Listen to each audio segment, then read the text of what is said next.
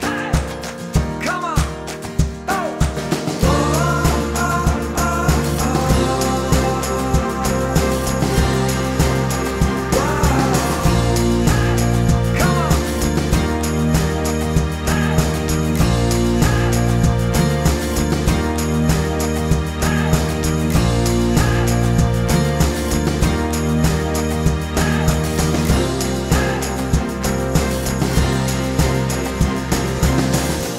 This is us deciding what the fuck we're gonna say to open this. Alright guys, I'm Cole. I'm Monica. And this is Harriet. I just punched Monica in the boob. I was like, is he gonna acknowledge that or not? Just gonna keep going. There ain't no problem here. Oh. So yeah, we've been working on our tiny bus home for the past 9 months and working towards this lifestyle for the last 2 years now. Yep. Harriet is a 2000 Chevy 3500 Express mid-bus, a 5-window, 28-passenger, 6.5 liter diesel bus. We have been releasing a weekly conversion series if you're not already familiar with it. However, we have been on the road now for almost 10 days and we really just wanted to show our bus off and kind of show you how we live and how everything functions. So we kind of skipped forward to our ultimate tour here. Yeah, the idea is that we had to backlog all of our conversion videos because we were still at our jobs while we were saving and we couldn't have everyone know about what our plans were. That just makes for an awkward working environment. It was too early. So our conversion series will continue to release and we'll have our adventure vlogs coming out at the same time. So we did do a lot of Amazon shopping for Harriet. So if you see something that you are interested in, just make sure to check the list below and see if it's on there. We do get a kickback of credit, so it helps us keep this adventure alive and well. Yeah. We also have an Amazon merch store, so if you want to check out our tees, that would be really helpful and a great way to support us. Welcome. What do you want to show them first? Well, should we start outside? I mean, I guess, though we just came inside. Okay. Well, we still have some stuff to like show them. Okay. I want to show them the screen. Sorry guys, it's a little bit loud here. We're kind of on a semi-busy campground right now. These people have been running their generator like crazy. So this is the lock that we chose for our front door. It is super heavy duty and waterproof. It's the 707 Master Lock. 707 Master Lock, there you go. You can search puck locks, I know that they're also called that. So basically how this works is it's an anti-theft lock. You can't pick it, apparently. Gotta give it a knee. Yeah, we gotta kind of level it out. It was tricky to install because these doors are not completely flush. They kind of point out a little bit, so. We ended up having to put some washers on the back side, so everything worked well. I think Cole and I can agree that this is one of our top 5 items that we have in the bus right now. It's a magnetic screen. It did take a little bit of adjusting. I had to hem up the bottom of it a little bit, and I can show you on the inside how we installed it. But it wasn't that difficult and it was totally worth it because we get a nice breeze coming in here when we have these doors open. So it's a must-have. Since it is a little bit wide, I didn't really want to re-sew all the way down here, so we just put the Velcro on the wall. This upper compartment is just where the pulley system is for the door, and we found that you can keep one of these closed and the other two you can put up and you get some extra hooks. Yes. Speaking of hooks, we love these little magnetic hooks. We have 3 different kinds of them right now. Yeah, we can't keep buying the stronger ones. We keep looking for them and then we keep buying the wrong ones. Yeah, I think I found the right ones that I have linked down below, but the other ones we got at Harbor Freight. This is our little closet area near the door. Keeping some shoes down here. We have our fire extinguisher, our broom. Just a really good place to throw our hiking bags and coats and whatnot before we end up stuffing them under the bed in our garage storage area. We didn't want to waste the space here, so that's why we just ended up kind of bumping it into the dinette seat and making better use of that space. Don't put your cast iron on your seat or it will leave marks. What kind of vehicle was this from? This was a jump seat of a 2014 Chevy Silverado. I got it on Facebook Marketplace or Craigslist, can't remember which one on this one, for $75, I believe. Folds over completely. Like a middle seat would. Yep. It's got a little storage area here. So we can just kind of use this as a stool, or most of the time we just kind of like throw a bag on top of it or something. Or a butt. Or a butt, yes. It's on a 360 swivel. It locks forward, and that's my seat when we're driving. You may notice that we don't have a lot of walking space here, so a lot of times I like to just kind of leave it on a diagonal so we have room to walk through here.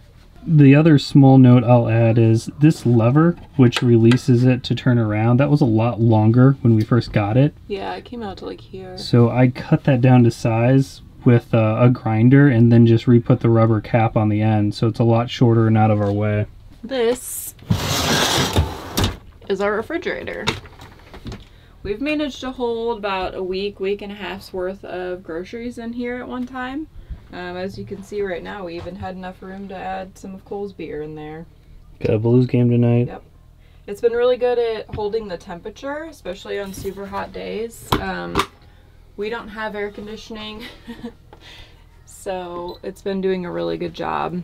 You can set the temperature, but we like to keep it a little bit cooler just so we make sure stuff doesn't spoil in there. We do the exact same grocery shopping as we do. We don't really find ourselves like not getting stuff besides like maybe a cantaloupe or a watermelon additionally, which we still could get. It's just we're probably not going to be able to have the whole thing ice cold like we, used to. Originally, we were looking to do just a 12-volt cooler because they were a lot less expensive, but we bit the bullet and got the more expensive fridge, and I'll tell you, no regrets whatsoever. The food hasn't gotten weird at all. Even lettuce holds well in there. It's just strange. I really thought that was going to be a downfall of bus life of not having the same type of food storage, but it's really held up super well like a regular fridge. One thing that we did not want to skimp on was workspace in the bus. So our dinette area is quite large, however, it's super comfortable for both of us to sit here with our laptops out and work. And then it also doubles as a sofa. Monica is going to show you the shelf standards that we have attached to the dinette. Tabletop, so that is. So it just lifts off. We've got some heavy duty shelf standards here. I think it holds about 400 pounds. So those are double slotted. Yes, which is a must-have. We did have to upgrade after the first round that we had. So just make sure you get some heavy duty ones if you hang your table like this. This is a 24 by 24 table, and I think those are 18-inch shelf standards, and it's held up real well so far. We decided to cut out this area of the wall just so this could lay flush with the rest of it. That way we could throw pillows and whatnot over there and not hurt your back. The foam for all of this we got from a place in St. Louis called St. Louis Custom Foam. You just go in there with measurements. I'm sure there's a lot of places like this around. You pick out your type of foam and they cut it to size and you live with it. It was a little bit pricey, but we did upholster it ourselves, so I think we saved a little bit of money there. Yeah, I think we did really good doing it that way. Yeah, and I can show you guys how we did it. It's nothing super fancy. We just folded over and stapled it to 3/4 inch plywood. So the other thing that I'm super glad that we have is these window screens, which my curtains obviously get in the way of. But these were just 10-inch window screens that you would buy for a house. I got these at Walmart. They also have them at Home Depot and Lowe's. And my dad is a genius and figured out how to build a frame around it so that it fits our windows completely. This part is stainless steel so that when we slide it into the window, we use one of these magnets and it sticks right into the space. Gonna point out that we turned off our fans for you, and so we're very hot right now. You are welcome. We're doing this all for you. Now it's time to talk about this toilet, guys. poop things. Yes, the famous Nature's Head composting toilet. It's everything they talk about. I mean, I guess so far it's been worth the money. Once we purchased it initially, I was like, there's no way this thing is going to be worth the money, but it has been functioning pretty well. You can't get around like $1,000 for a toilet. It's crazy. Monica's just not going to be on board for, no matter how well it works. True. The front part here is the urine container and comes with a lid. You take that out yourself, dump it in a toilet, or dump it somewhere else if you have to. And then the back part here, there's a lever on the side. Sorry if you saw her poop. So in order for the composting toilet to work, you have to have it plugged into the 12-volt system. It's got a tiny little fan on the side and basically sucks air through it.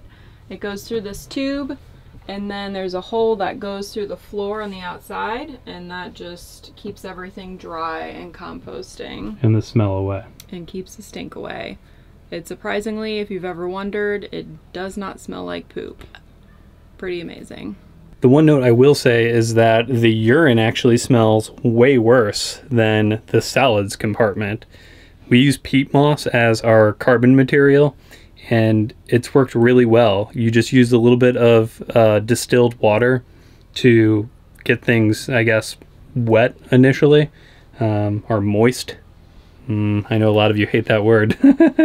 So yeah, I just wanted to mention the urine actually is more of the issue than actually the solids compartment so far. So let me just start with saying that we end up cutting a larger hole for the pee. I guess we just pee really heavily. Heavy flow. But one thing that we learned about the toilet is as long as the hatch is closed and you pee into it, the urine will actually still divert into the container. So there's a tray underneath that and it all rolls in there. So. And if there's urine at the top hole in the back where the solids compartment is, it just means that you're on a slant. Yeah. So if you tilt the toilet forward just a little bit, it will then go ahead and help get that urine into the tank. Or you can use a baby wipe and some toilet paper just to get rid of that little bit, but it won't go in the solids container. Yeah. But if you're a peer while you poop, then you got to be careful because the urine can get into your solids compartment, which will make it very stinky and too wet. I think some people think that it's really gross that we have a toilet next to our stove, but everything in that toilet is super contained. Men sit down to pee, there's no mess everywhere, and we pretty much clean it after every use, so it's not that bad. What other men are using our toilet? All the men, that I have over all the time. It is nice that we have all this additional counter space though. I will say that's super nice. We opted not to go with an indoor shower for the additional counter space. Eventually I do want to hang a little curtain across here just so you can't see the toilet. I think it'd be nice if it was hidden away and not the first thing that you see when you walk through the door. What's funny though is everyone that's come in to view the bus, they haven't even noticed the toilet. That's true. Or someone thought it was a trash can. Yeah. Last note on the toilet, we do not have it bolted on the ground and had zero problems driving over the course of like 600 miles so far. Yeah, and that just kind of allows us to scoot it forward if we want to. We do store some stuff behind it, obviously, like our extra Reflectix, and when we take these window screens down, we shove that all behind the toilet. Stove. Do you want to tell them? Light on still. Yep. Cooking's all new. I don't know why Monica's not explaining the kitchen stuff because she's the one that really tackles all of this, being the woman. You done messed up, Aaron. Now take your ass on down to Oshag Hennessy's office right now and tell him exactly what you did. Our oven is one of my favorite things that we found for our build. It was out of a 70s pull-behind camper. It did not work whatsoever when we got it. We really were afraid, honestly, and didn't want to do propane because it just kind of scared us. We didn't do propane grilling or anything like that before bus life, so it was just all different and new. But after exploring how much energy electric stovetops or conduction tops, what's the word? Induction, one of those. They just draw too much power, so I'm really happy that we went with propane, and we got this for $35. We do cook now exclusively on cast iron, which has been a different transition, but ultimately I think we both have loved it so far. We do have a couple pots for, you know, boiling shit and cooking. So this is the Coletti coffee percolator. And I will say that percolated coffee is a must-have in my life now. If you're just regularly living life outside of a bus, in an apartment, in a house, in a condo, on a yacht, you need to get a percolator because the coffee is a lot better than some sort of Mr. Coffee machine that we'd been using previous to this. Super happy with this. We originally were going to do this whole counter space as butcher block, but the wood was going to be just like this. It was going to turn out to be more of like a pink, lighter finish, and Monica really wanted to have more of a darker wood finish, and I just wanted wood in general, so whatever makes Monica happy. But this is really nice that we kept the cutout for the sink, and it fits in perfectly, so we have additional counter space, and then it also keeps things tight in there when we're traveling. Sometimes we'll put you know, the percolator and soap or a couple things in the sink when we're traveling. We just have a faucet that's cold water hookup. We don't have any hot water, and honestly I really don't miss hot water whatsoever, especially since we don't have AC in here. But the faucet does swing and go out the window completely, so you can use that kind of as a makeshift shower. It's a little difficult. The water doesn't like spit out there too far away from the bus, but it is nice to have that feature. This is a premium bar sink that we got on a great deal. It was a Facebook Marketplace find. We have a similar one attached on our Amazon links below, and I love this. It's deep. We ended up turning it instead of having it long ways, so we had a little bit more counter space next to it, but it's worked really well. We do have a little food bits catch, so nothing huge goes down into our 17-gallon gray tank underneath the bus. And up here is our light switch, which controls our water filter, which is a UV water filtration system. So you typically want to let that run about 10 seconds before you use the water. And then we have our water pump set up separately.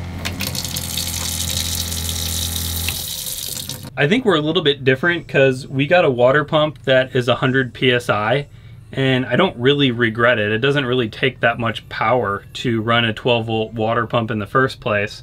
You just have to make sure that you're not using the cheap nylon pipe. You need to use the PVC, you know, braided, additionally supported pipe between your freshwater tank, your filter, and your sink. Monica made this wonderful spice rack all by herself. Sure did. We got two fans. We have an RV roof fan.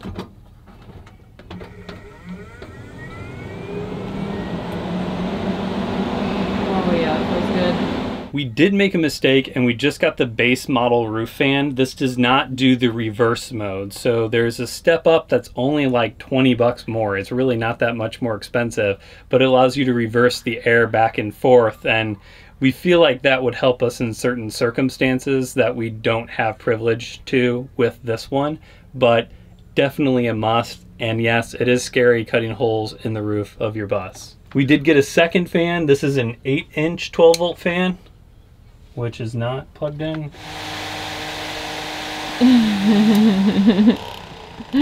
This is a Schumacher, and it's really loud. I had to tighten like every single screw on it just to get it at a reasonable noise level because it rattles a whole bunch. But really happy that we have a second fan. Definitely a must, getting multiple fans for bus life. I think you forgot to talk about one of my favorite things in our kitchen. This is a fruit hammock. Yep, the end. It has been really handy because we don't have a lot of dry food storage, so being able to throw our produce in there is pretty nice. So we bought one pack of LED strip lights and ended up cutting it into 3 pieces. The whole kit did come on a dimmer, so the part that was connected to the dimmer we went ahead and put in the bedroom, so we can dim the lights up and down on the little strip that is above our headboard in the bedroom. The other 2 pieces we ended up getting really inexpensive adapters that we could run and set up on 12 volt. They take up little to no battery whatsoever. LED lighting's great, and I like how it cascades a little bit off of the bus roof. For our drawers, we have them on sliders so that the full drawer can pull out, which is super important to us so we can fit as much as possible in here. Right now this one doesn't have too much just because it's so shallow, but this is a good place for this stuff. Oh. It's supposed to do that, right? Yeah. On all the cabinets and the drawers, we ended up putting these magnetic hatches on. I think they're called magnetic latches. Latches. They're pretty easy to install. The drawers were a little bit more tricky because we had to put them on the side here and like take the drawer out, but it wasn't that bad.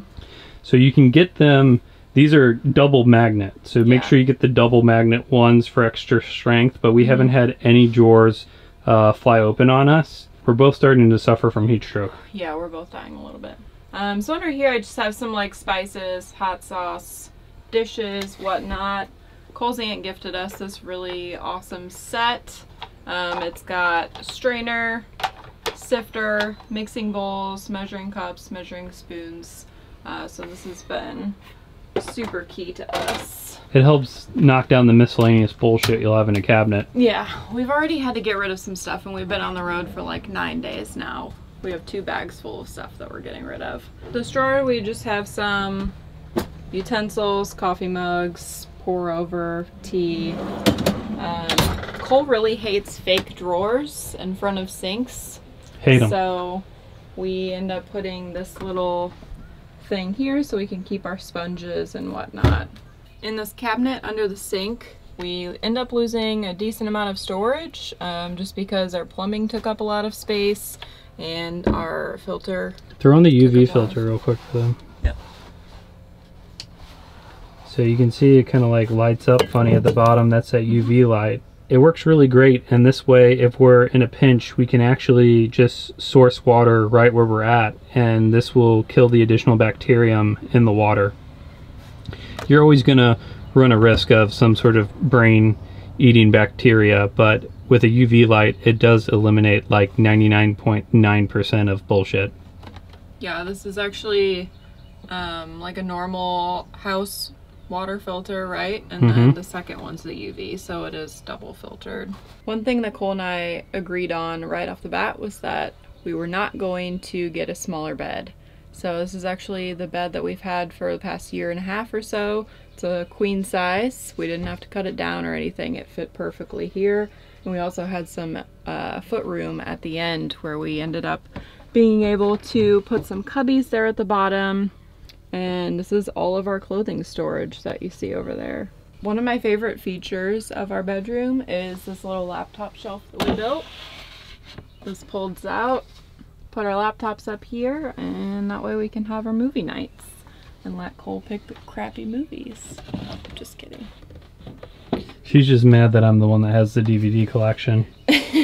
I've got 2, Monica's got 2, she's got that side. I've got this side. I probably take up a little bit more room on the bottom. I've got some jeans up here still too, but those aren't going to be worn until the fall, so I'll probably try to ditch those into storage underneath the bed. I wanted to note a really cool security feature about the bedroom is this junior machete that I purchased before hitting the road. So I have this right at hand grab in the middle of the night if someone's trying to break into the bus, or if a deranged bear were to somehow fight its way into the bus, I would have a fighting chance. Ooh, Cole's big calves are in the way here. I'm not flexing. Our pantry is on the right, and we have that turned sideways for a little easier access, and then that way our reusable bags can close without having to like toss it over the top like we were doing for the first week. I got my laptop bag down here and our shoe cubby here because that's what we most frequently get to, but we have 2 additional storage bins behind that. Our dirty laundry, gym bags. Our freshwater tank is off on the right hand side. I'll try to get you a shot from the outside of that. And then we have all our solar setup goods on the left side of the bus. In addition to the backside, we've got my lighting kit and a couple other miscellaneouses, including my toolbox and power tools. My aunt purchased this road atlas for us, and we've used this a ton because we haven't been in cellular signal at all of our campgrounds. So to be able to look at every state and all of the roads, it's got the national forest and wildlife areas on it. You can get that at like Wally World or wherever else, and they're super inexpensive, but definitely worth the extra expense. This kind of starts our electrical components. This switch up top controls our rear view camera. When we flip that on, I then have a power button at the front of the bus connected to our cigarette lighter that activates our backup camera. Then we have our power button for our AC inverter. So this way we can use all standard household plugs. It goes to 110. So this really is mainly just used for our laptops and our record player. And I really love records. I had to downsize my collection big time. Not that I had a really large one in the first place, but it's just kind of nice to be able to play a record when you're in the middle of nowhere, and I have no regrets on having this in the bus. It's always awkward sending your solar panel wires into your bus, and we had them kind of in the middle of nowhere here. We probably would have done that differently in the future, but once you've made a hole in your ceiling, you're kind of stuck with it. Jim, Monica's father, customized this cabinet up here, and it's completely out of my headspace, which I love, and then I just made it our battery compartment. So GoPro, vlog camera, my gimbal batteries are all plugged up into a 4-port USB 12-volt hookup. So that just runs down to our 12-volt fuse block, and I have all of my batteries charging and up out of the way, and it covers up our solar lines. We do have a first alert smoke and CO2 alarm. The one thing that we learned in this process is CO2 is not the same as a detection of propane. So we still need to get a propane detector on the off chance that we'd have a leak, and because we don't really plan on dying yet. We added a hitch to the back of the bus in order to have our 1987 Honda Elite carried with us, and I'm really happy we do have an additional mode of transportation. It's nice in a pinch if we'd ever run into actual mechanical issues, but it's just ultimately really fun to explore. The hitch does sit fairly low to the ground, too low to the ground for our comfort, so I purchased a 4-inch hitch riser for our rack, which does keep the scooter up off the ground a bit more, but we do bottom out a few times when we're going in and out of gas stations, but it's just something that we're cautious about when we're stopping to get diesel or stopping off the road anyhow. So this is looking in the back door of our bus. All of our solar components are towards the front area there underneath where the dinette is. So our charge controller, our shutoff switches, our 12-volt fuse block, and our 12-volt 200 amp hour battery is sitting right on the other side of those plastic containers.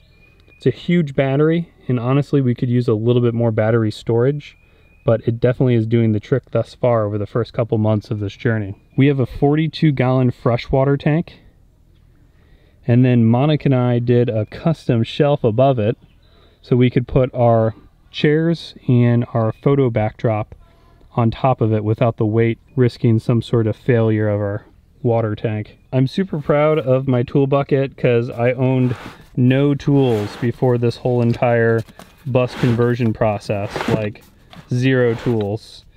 But we have a little bit of everything. All the power tools are still with us as well, and I figured maybe we'd stumble upon someone that would need our help on the road and we could lend a hand. This is our first two-wheeled anything, and I figured this would be a great vehicle to have just to test out getting a motorcycle in the future. But it's been handy. It's a 150cc, so this does have to be licensed and insured, which it is, but it is able to handle speeds of 50 miles an hour easily, and I think it's really fun.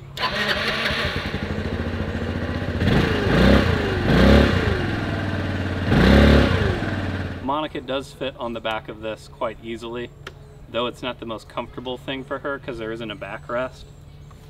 but she makes me look a lot cooler than just me riding this around by myself, that's for sure. True. I'm gonna prove that this ladder is really strong by climbing up it.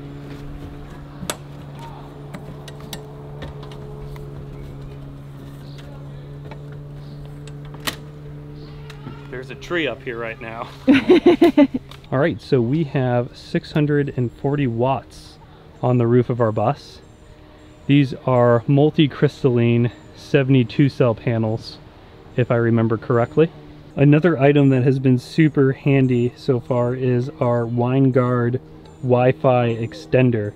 So this will pick up Wi-Fi zones within about a half-mile distance of us. And if there's an open one, generally we can connect into it and get some sort of Wi-Fi. I'm currently sharing the roof deck with a tree branch, but the deck has been really nice just to get off the ground. Typically it's a little less buggy than just being right down on the ground as well. Monica and I were able to lay up here and do some stargazing in the Land Between the Lakes area, so it's been really enjoyable. We did mount these 1/2-inch plumbing fixtures to each corner of the deck, and I have 30-inch 1-inch PVC pipes that slide over the tops, and then I can create a rope going all the way around the deck, so that way people have a oh shit rope to grab onto if they accidentally slide the leg of their chair off. A side note, this is an old RV ladder that I got for 30 bucks off of Craigslist, and we had to modify it just a little bit using a wood block for additional support there, but it's very strong and durable even though it looks like it's going to fall off the bus at any moment. We have custom under storage on this side and the other side. This is the smaller compartment, and then this one actually has a lot more usable stuff in it. I've really loved this. This is a 20-volt DeWalt chainsaw, and it's really come in handy for firewood while we've been on the road. We've got our 100-foot hose for water fill-ups, got an extra gas can for the scooter, and a couple other miscellaneouses, coolant, oil, that sort of stuff. All of these under storages were custom fabricated. We went to a steel company out in the country where we were living at the time in Union. Monica's parents graciously stored the bus there for us, and her father, who's a carpenter of 40 years, helped us with the whole build. Thank you, Jim, for helping us create this magical home. And this is a custom storage unit for our propane tank. So it doesn't have to take up storage on the inside. The line just runs directly up to our oven, and this thing lasts forever. I mean, we used this for several months before hitting the road, and we weren't even halfway gone on propane. So this has been a really big move. It's paid off big time so far. The first set of solar panels we had on our maiden voyage, the front panel blew off, smashed the back one, and flew off the roof. So we had to go back to the drawing board, and we made this custom wind guard, and it's really performed well. It's made out of 16 gauge steel. But we have two side panels that protect from side wind, and then the front guard just shears off any wind that's coming its way, but it's really held up super well.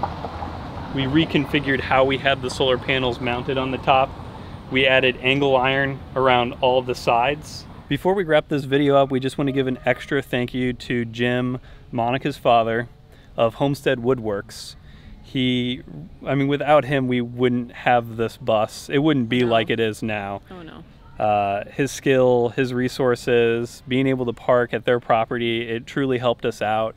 And he is actually for entertaining the idea of helping someone else convert their dream bus as well. So if you have any interest in that, go ahead and contact him via the link that we provide in the description. All right, if you guys have any questions on our build, feel free to leave it in the comments or direct message us. And be sure to check us out on Instagram and Facebook. We'll be releasing new videos every Wednesday and probably dropping some surprise videos here and there as well. So hopefully we'll see you out on the road. Bye. Peace.